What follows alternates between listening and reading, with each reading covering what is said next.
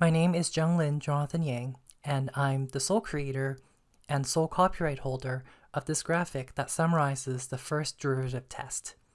This graphic is made for my own personal use.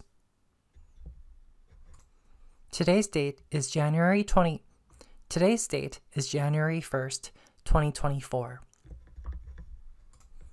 I'm using a gradient background because this is trendy, but it seems a bit weird there's too much of a contrast to have a graph that's totally white on that background. So it just doesn't feel very comfortable looking at that. That's why I put that semi-transparent white background between the graph and the gradient. The first derivative test uses the first derivative to classify whether a critical point or a singular point on a graph is a maximum or a minimum.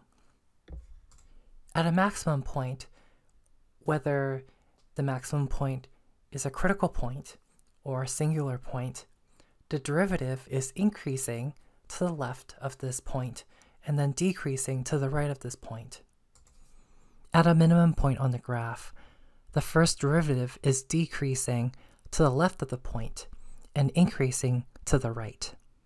There are also times when a particular point of interest is either a critical point or a singular point.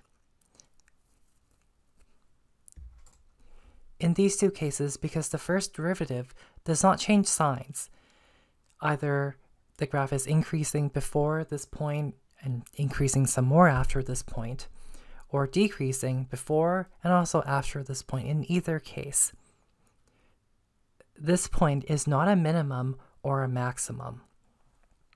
Even though it's a critical point or a singular point, it is just a point that is either flat enough.